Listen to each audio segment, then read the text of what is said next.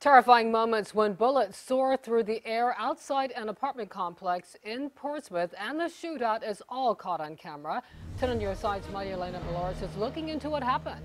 Well, Regina, we started looking into this when the video was shared with us on social media. I spoke with people who live in the Harbor Square apartments today, and they all knew about this shooting, even if they weren't home at the time. When you see the video, it is easy to understand why.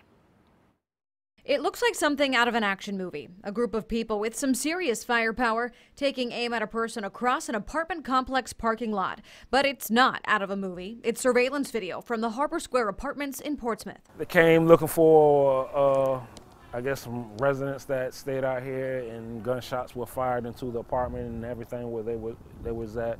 Fortunately, no one was hit, and that was the blessing. Sharon Fowler is the maintenance supervisor at the apartment complex. He was stunned when he saw what happened. Oh my gosh, you know, it was a shock seeing teenagers with military-style weapons and knowing how easy it is for them to get it on the streets. You know, it was shocking. You know, not seeing it at your place of work.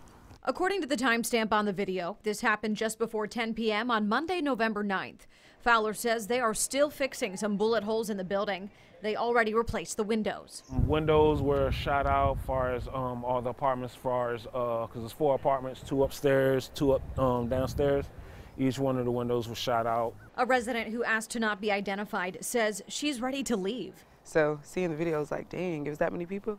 I'm glad I wasn't out here. I definitely was like, it's probably time to move. So now, like, I'm looking for like a new apartment so I can move. She and Fowler are grateful that no one was hurt, and they hope a shootout like this doesn't happen again.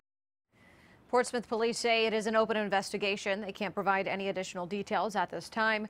We've reached out to the property manager, but have yet to hear back. In an hour, I'll have more from Fowler on what he hopes prevents something like this from happening again. In the newsroom, I'm Marielena Balouris, 10 on your side.